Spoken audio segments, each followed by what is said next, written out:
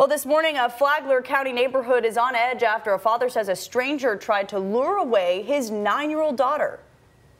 My kids were out playing in the front yard and on the street, and a gentleman, I won't even call him a gentleman, a scumbag, tried to lure my daughter into the woods. Flagler Beach police tell News 6 the girl, along with an 11-year-old, were approached by a man off Peppercorn Lane just after 7 o'clock Monday night. Investigators say the man offered the girl $20 if she knew any good hiding places in the woods, at which point the children ran home and told their father. They described the suspect as a white man about 5 feet 5 inches tall, 145 pounds, with a black tattoo on his face. If you know anything about this story, call Flagler Beach Police.